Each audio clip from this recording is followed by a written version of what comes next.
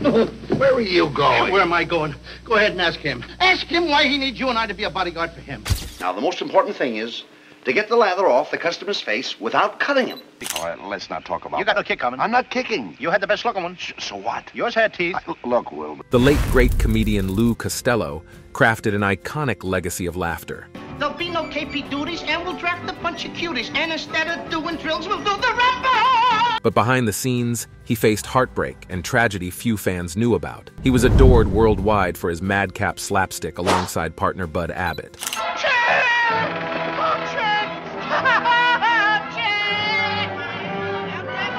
However, the off-screen Lou was a complex man who privately endured immense pain. More than 60 years after his shocking death at only 52, Costello's daughter Chris is finally opening up about the father, revealing Lou's hidden torment and more. Join us as we explore the untold truths about Lou Costello's life, beyond the laughs. Fascinating life of Lou Costello. Let us take a brief run through the background of this great entertainment icon. Lou Costello was born on March 6, 1906, in the vibrant city of Paterson, New Jersey. His life and comedic persona were deeply influenced by his Italian-American family, a heritage that brought warmth and richness. His parents were Helen Reggi and Sebastiano Cristillo, with his father working as a silk weaver and insurance sales agent. Let me provide you with some background information. His father hailed from Caserta in Campania, Italy, while his mother had a diverse heritage with Italian, French, and Irish ancestry. Interestingly, her grandfather, Francesco Regge, originated from Piedmont, Italy. We'll grab the murderer and get the reward. We can't do that.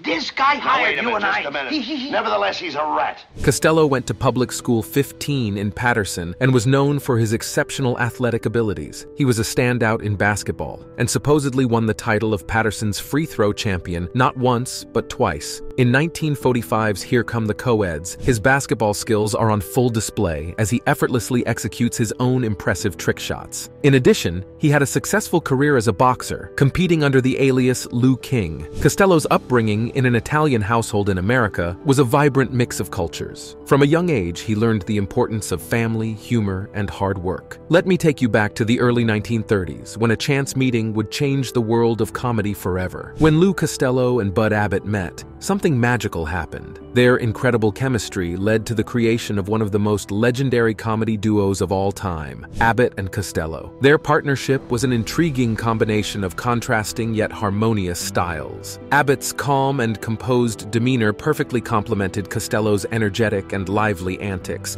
Now, I'll watch out in the hall, and you watch here. Oh, no, you ain't gonna do it to me now. All right, then you watch here, and I'll watch out in the hall. Okay. Resulting in a comedic chemistry that was unmatched in the vaudeville circuit. Abbott and Costello honed their comedic skills, trying out different sketches and perfecting their one-of-a-kind sense of humor. Their routines developed naturally, taking inspiration from everyday situations, clever wordplay, and the lively interaction between Abbott's dry humor and Costello's energetic character. In these early years, they carefully crafted routines that would captivate audiences for generations to come. The duo's unwavering commitment to honing their skills in vaudeville and burlesque set the stage for their subsequent triumphs in radio, film, and television. Through these live shows, their comedic timing was honed, and their bond as a comedic team grew stronger. During these crucial years, the strong bonds, respect, and harmony they cultivated would play a pivotal role in propelling them to stardom and creating a lasting impact in the entertainment industry. Abbott and Costello's rise to fame skyrocketed as they captivated audiences with their hilarious radio performances.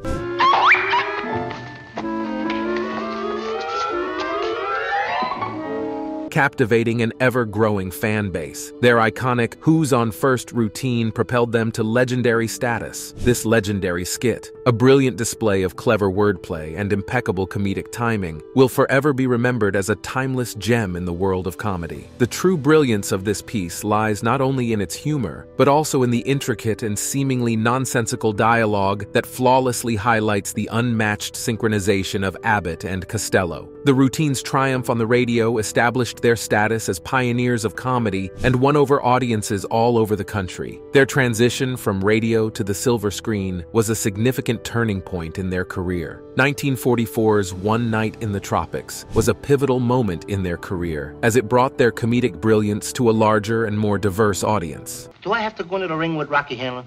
What are you worrying about? I'll be in there with you every minute.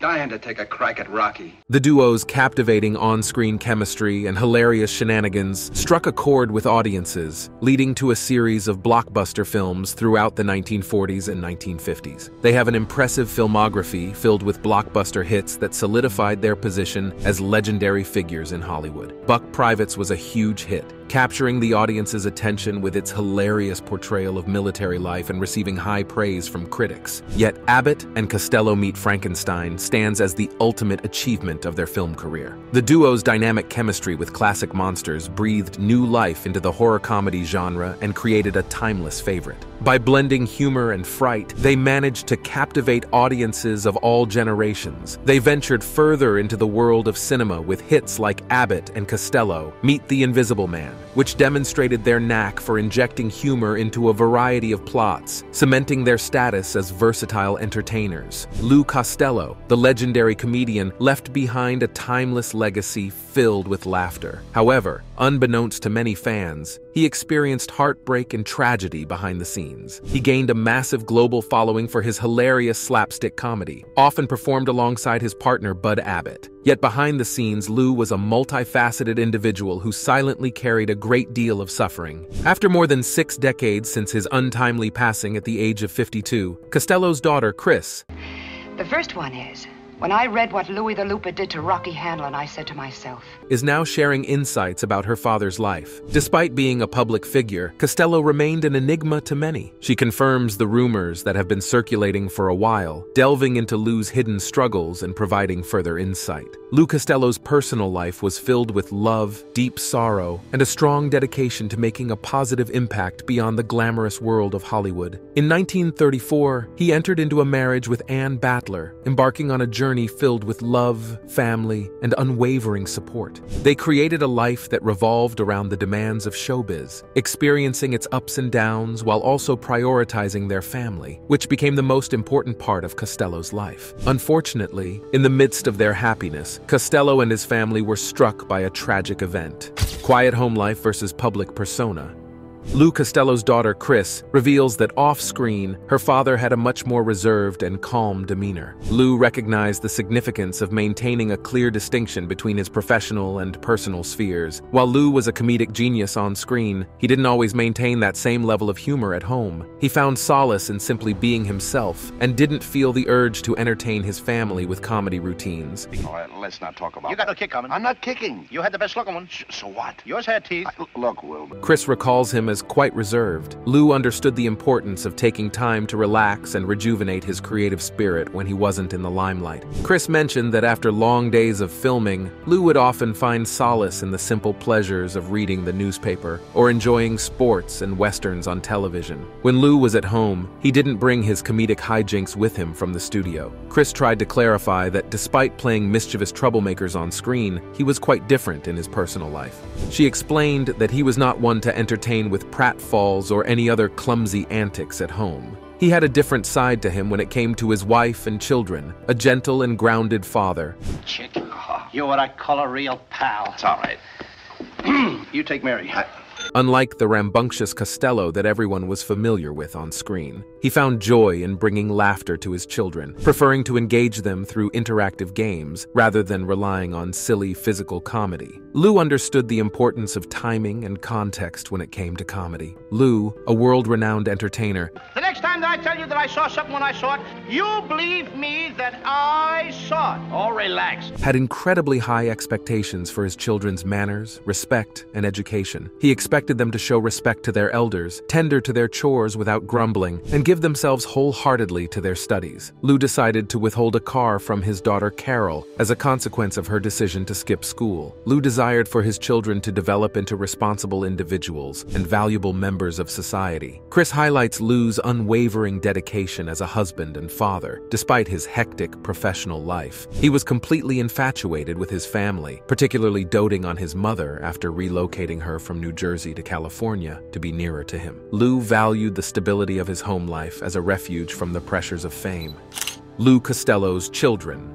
Lou Costello deeply valued his family and felt an overwhelming sense of pride in his 4 children, Christine, Carol, Patricia, and Lou Jr. Patty Costello, the eldest daughter of Lou Costello, was born in 1936 and had a preference for staying out of the limelight. Patty found great joy in her life outside of Hollywood, but she couldn't help but feel an overwhelming sense of pride when it came to her dad's comedy legacy. One particular moment that deeply touched her was when a nearby elementary school started putting on an annual performance of Lou's famous "Who's on First" routine. After attending one of the shows, Patty approached the young actors with tears in her eyes. She expressed how deeply moved she was and shared that her father would have been overjoyed to see children performing his skit. She highlighted Lou's passion for spreading joy to children and bringing laughter to their lives. Decades after his passing, Patty was deeply moved by the way her father's talent continued to inspire new generations. And he fell asleep at the wheel, drove off an embankment, and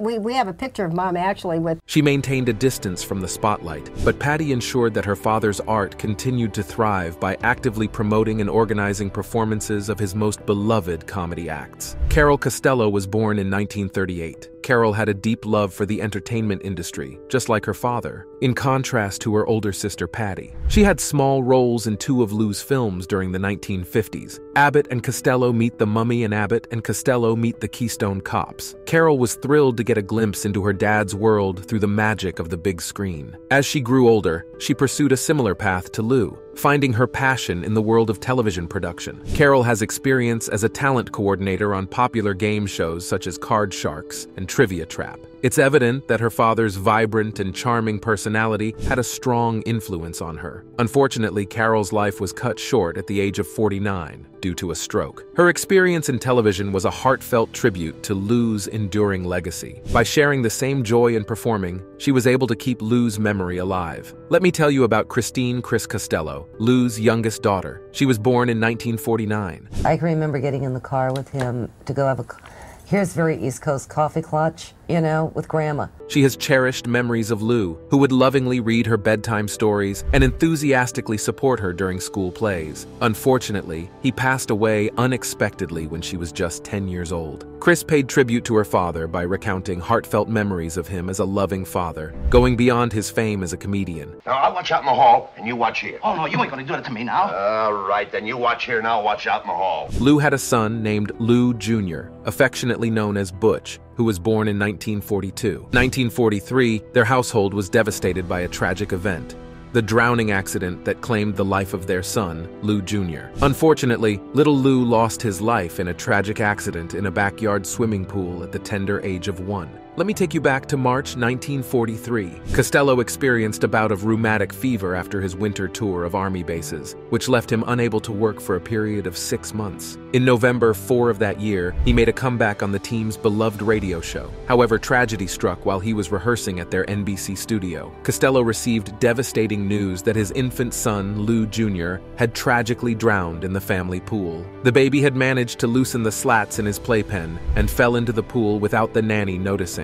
The little one was only 2 days away from celebrating his very first birthday. Costello had requested his wife to ensure that Lou Jr. stayed awake to listen to his father on the radio for the very first time. Instead of canceling the broadcast, Costello made a bold statement declaring, "Wherever he may be tonight, I want him to hear my words," and continued with the show. The audience remained unaware of the tragic news until the conclusion of the performance, when Bud Abbott took a moment to share the somber events of the day.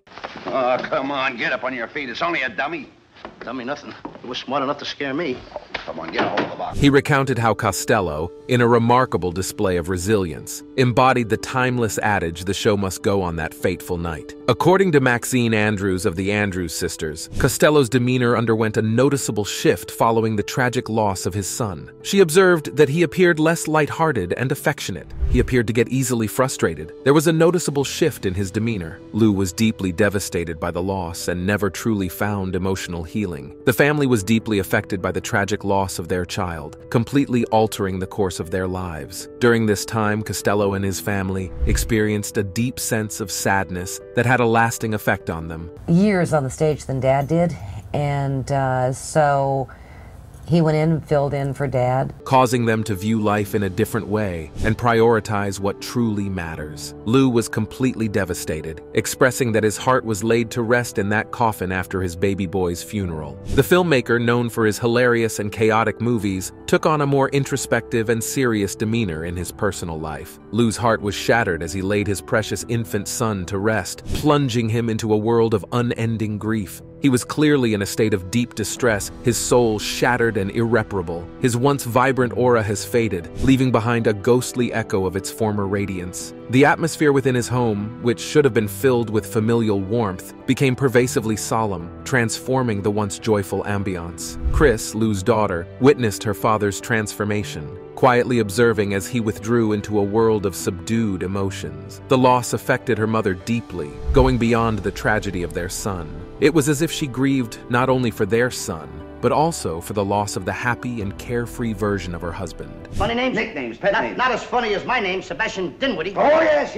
Funnier than that? Oh, that's... Who had been overshadowed by overwhelming sorrow. Lou's children had the unique experience of navigating the highs and lows of growing up with a father who was larger than life. However, they continue to honor his memory by sharing cherished memories and upholding his legacy of bringing joy.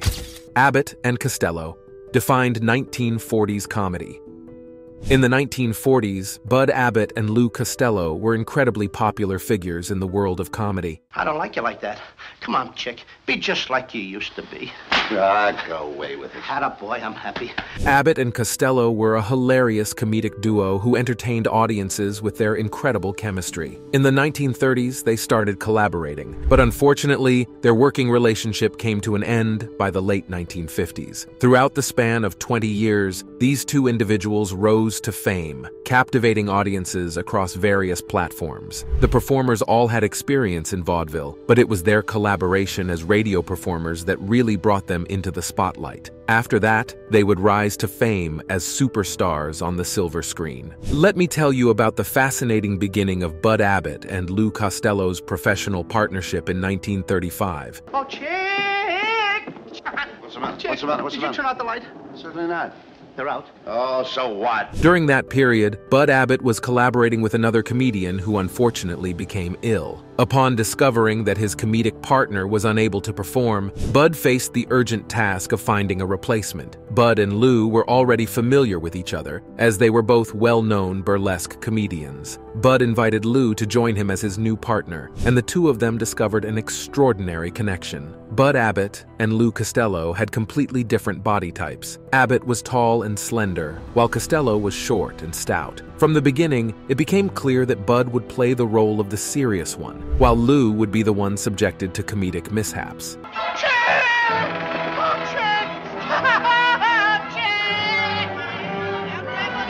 Abbott and Costello's collaboration started on stage, but it was their transition to radio in the late 1930s that truly captivated audiences worldwide. Over time, the duo's radio show gained immense popularity, leading to an exciting opportunity for them to collaborate on a film. Abbott and Costello's comedy was truly irresistible. The dynamic duo's contrasting sizes and hilarious physical comedy made them an instant hit. Fans who had already fallen in love with them through their radio performances were even more captivated when they made the leap to the big screen. What is on second? Who's on second? No, who is on first? I don't know. He's on third now. We're not talking about him.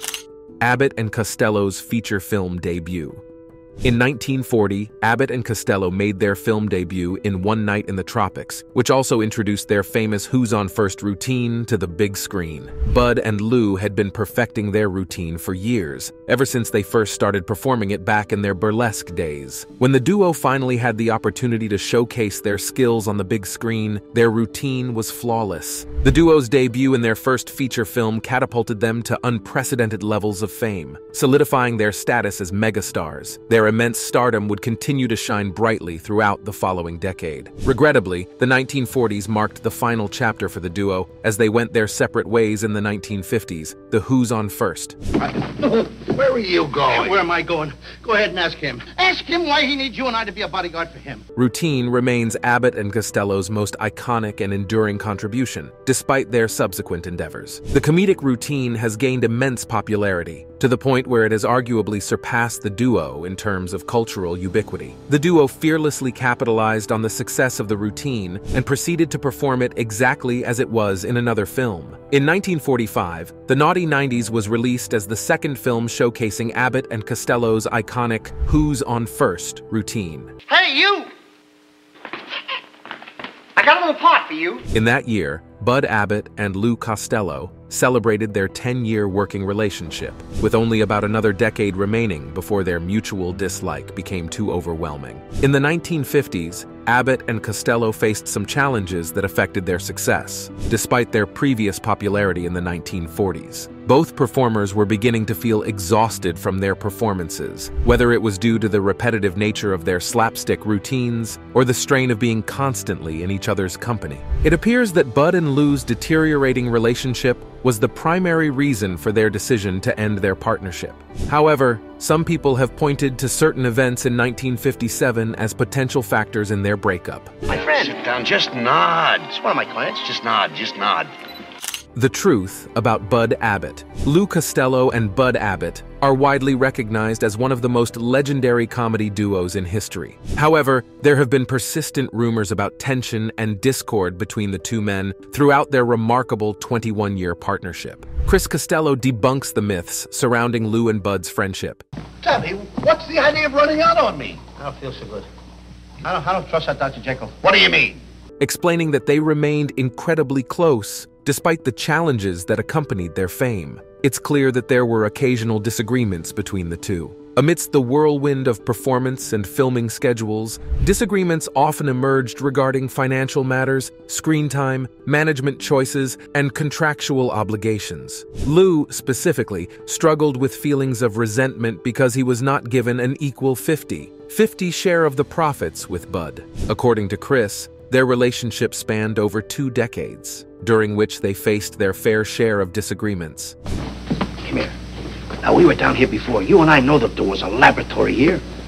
However, it's important to note that these disagreements never translated into hatred towards one another. However, despite the challenges they faced, Lou and Bud's strong bond of love helped them navigate these difficult times together. Chris was deeply devastated by her father's sudden passing in 1959 at the age of 52. During this difficult time, she found solace in the comforting presence of Bud. While they were sitting together, watching an old tape of the duo's cherished Who's on First routine, Bud couldn't hold back his tears. He confided in 10-year-old Chris, expressing how much he missed his dear friend. And you turn into a mouse. A big mouse! Chris realized in this moment that, despite any previous difficulties, the friendship between Lou and Bud was truly unbreakable. The friendship between them blossomed from the moment they were first paired up in vaudeville, thanks to their incredible comedic chemistry. Immediately, Lou and Bud discovered their incredible on-stage chemistry, blending Lou's playful antics with Bud's composed demeanor to create uproarious comedy. From the very beginning, these two friends effortlessly transitioned from the stage to radio to film, their strong connection enduring the pressures of fame. Lou and Bud, despite their occasional disagreements over profits and top billing, always cherished their partnership and recognized its unique value. Chris shares how Bud struggled to find his footing after the unexpected loss of his comedic partner, Lou. He was unable to replicate his previous success with any other partner. In interviews, he took the opportunity to clarify that any rumors of animosity between him and Lou were completely unfounded. The comedy they shared had a profound impact on millions of people, leaving a lasting impression on their lives. Coping with family tragedies. Lou Costello portrayed a lively and optimistic character in his performances, but Chris uncovers the profound personal hardships that had a lasting impact on him. In 1942, Lou experienced a devastating loss when his infant son Butch tragically drowned. It was a deeply heartbreaking event that left a lasting impact. Watching him do a number out on stage one night. Although Chris had not yet been born, Lou described feeling immense grief due to a family tragedy. Tragically, little Lou Jr., who was only 1 year old, wandered into the backyard swimming pool while briefly unattended and passed away. Lou was completely devastated. Chris affirms that Lou's life was forever altered following the tragic loss of his beloved son. The filmmaker, known for his uproarious on-screen chaos, took on a much more subdued and serious demeanor in his personal life. Lou's eyes lost their usual sparkle as he grew distant from his daughters. Chris shares that her mother experienced a profound sense of loss that day. Not only her son, but also the vibrant, carefree version of her husband. It is unfortunate that the Costello children were unable to experience the joy and liveliness of their father, Lou. There we are. Now we get the dolly out from underneath there. Lift up that end. Lift it up. After little Lou's accident, in order to pay tribute to Lou Jr.'s memory, Lou channeled his sorrow into the establishment of a youth recreation center that proudly carries his son's name. The charity became Lou's sanctuary, although it could never fully replace the emptiness caused by the absence of his son. After more than 15 years, Chris faced another devastating loss when Lou tragically passed away from a sudden heart attack at a young age. The 10-year-old was deeply affected, realizing she would never again have the chance to hear her father's voice or see his face. Chris carried the lasting impact of her father's sudden departure, a traumatic event that shaped her entire existence. She confesses that she often imagines Lou still being alive if he had lived a little longer. You mean you saw them? No. Well, then where did they go? I don't know. If they're gone, I want my insurance money.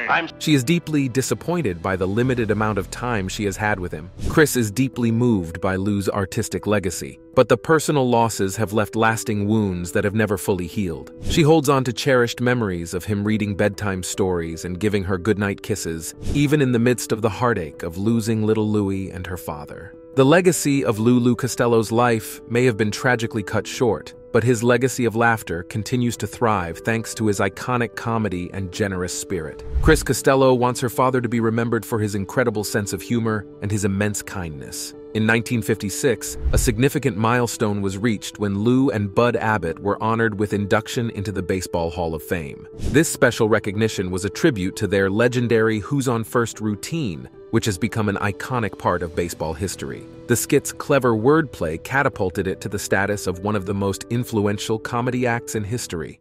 Now, the most important thing is to get the lather off the customer's face without cutting him.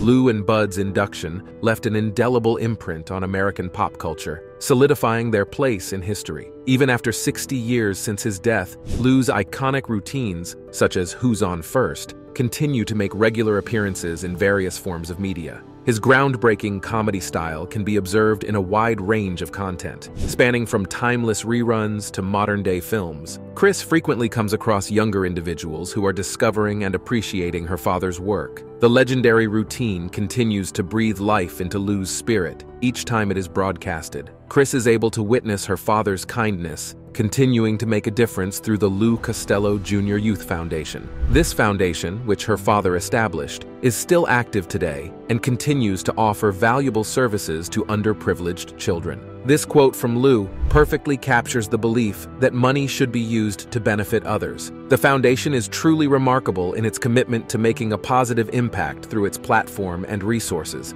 Oh, I don't think I'm that good looking. Oh, who's talking about you? Chris finds it crucial to highlight that Lou's family is the true embodiment of his enduring legacy. Chris passionately recounts cherished memories of her beloved father, ensuring his story is conveyed with genuine authenticity. She talks about Lou with great admiration, mentioning how he would read bedtime stories, cheer her on during school plays, and patiently teach her how to fish. Chris took it upon herself to ensure that her own children truly understood the exceptional nature of their late grandfather. While it's impossible for any recordings to truly capture Lou's spirit. Look, would you like to hear a story on Little Red Riding Hood?